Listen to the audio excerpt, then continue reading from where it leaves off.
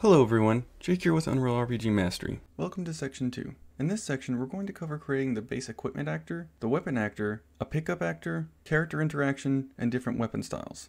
For this lecture, you will need to understand some basic concepts of object-oriented programming. I will briefly cover them so that way everyone can understand what we're doing and why. In object-oriented programming, a parent class is one class and a child class is another class that inherits all the variables and functions assigned to the parent class. So in the case of our base equipment, we're going to need a base equipable actor class, and inside the base equipable actor class, we're going to need functionality that most equipable items need to inherit. So in the base equipable, we will need equip and unequip functionality, item mesh functionality, and attach functionality. We are also going to create a base weapon actor class, and this base weapon actor class will be a child of the base equipable class, and therefore will inherit all the variables and functions we created in the base equipable class. In the base weapon actor class, we can override the variables and functions created in the base equipable class to create specific functionality for weapons. So for example, you can override equip and unequip functions to give specific functionality to the base weapon, so that way the weapon can call its own version of these functions. Created as child classes of the base weapon class would be different weapons. So, for example, if you're creating a game, there would be a different child class for every weapon item in your game. You can override the parameters for these weapons to make them into different weapons. If some weapon requires modified functionality, you can also override and modify functions as needed for any weapon. So now that we've gone over that, let's go into the engine and start implementing this functionality. So let's create a new folder. We're going to call this folder Actors. Open it up. Okay, now right click and select Blueprint Class. We need to create an actor, and we'll name this one BP_base equipable. Okay, open it up. For our base equipable, we will create functionality that most of our equipable actors will need. So the first thing I'm going to do is add some meshes here. I'm going to add a static mesh, and I'm also going to add a skeletal mesh. I'm going to call this skeletal mesh item skeletal mesh, and call the static mesh item static mesh. Okay, compile and save. Now let's create a function to get the item mesh. Let's create a new function, call this one get item mesh. And inside this function, what we need to do is get the static mesh. From there, we need to get static mesh variable, and we need to check is valid. If it is valid, then we return, we're actually going to return a primitive component. And the reason why we're going to return a primitive component is that this item skeletal mesh and item static mesh are both primitive components. So you can return either one of them in the return value. We're going to call this one return value. And if the static mesh is valid, we just return the static mesh. If it is not a static mesh, then it must be a skeletal mesh. We're going to make this function pure by selecting it and selecting pure. So that way when we call the function, it's going to be a pure function like this. Okay, now we need to create the unequipped and unequipped functions.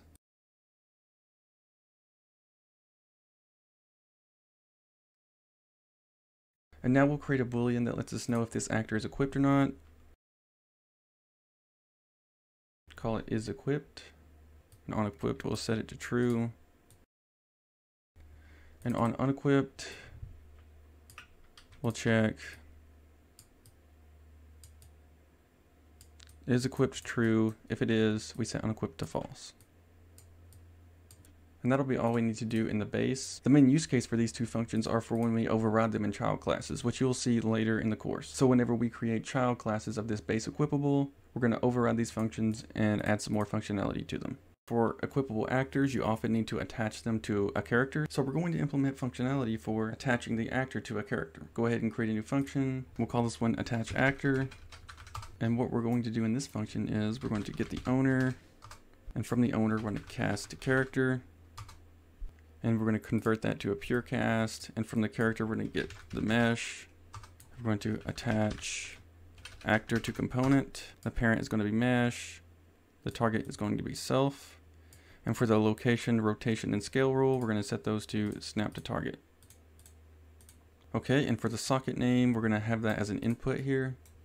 And now open up unequipped, and we're going to call attach actor unequip. And we can drag out the socket name and promote that to a variable. We'll call this one attach socket name. We'll make this variable public and instance editable. So select that eye icon. We'll make a category for this called initialization. And get item mesh, we'll add a category for that. We'll put this in an item mesh category. And we can put attach actor in there as well. Okay, now let's create the base weapon actor. So let's create a child of the base equipable. And we'll call this one BP_base weapon. We're going to implement some specific functionality for weapons later, but for now we don't need to implement anything in here. Now let's create a child class of this base weapon, and we'll call this one BP_tough sword. Open that up, and we can go ahead and close that, and open it again so that way it shows us the data only version. And here under initialization, you can see we can change the attach socket name. We also see that isEquipped is visible, and we can set that on and off. We actually don't want that, so what we're going to do is go to the base equipable and select the isEquipped variable and make that private. Compile and save. And now when you go back to the tough sword, you'll see that the isEquipped variable is gone now. But that also creates another problem where we don't have access to that variable anymore in the base weapon. So we can get isEquipped. We no longer have access to that variable. So in order to be able to manipulate this variable, what we're going to need to do is go to base equipable and create a function. And we'll call this function set isEquipped. And we'll need to add an input of type boolean, and we'll name this boolean isEquipped. Okay, now we need to drag out the variable and set isEquipped. And we need to create another new function. We'll call this one isEquipped.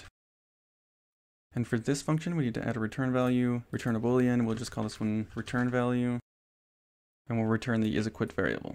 We also need to make this a pure function. Now the reason why I can name this function isEquipped and I can name this variable isEquipped is because here in the variable name I put a b isEquipped. And this is just something built into the engine that if you put b, it's going to ignore it here in the name. So you won't see it here in the variable name, but it will be there. So that way you won't have issues if you have a boolean and a function with the same name. So now what we're going to do is open full blueprint editor here for the tough sword. And let's go ahead and add the static mesh for the weapon. We'll add the tough sword mesh. Now select class defaults, and we need to override the attach socket name variable. And we can put in the attach socket that we have for our weapon, which we need to go ahead and create that. So go to the base character and open a skeletal mesh and go to a skeleton. And I'm going to add this one to spawn 1. This is going to be his unequipped socket, his normal attach socket when you first attach the weapon, which is going to be attached to his side. And then later we will implement functionality where the character attaches the weapon to his hand. And we'll call this one sword hip attach socket. Okay, now we can right click on the attach socket and add preview asset. We'll add the tough sword. Now we simply need to adjust the weapon to be attached to the character's side.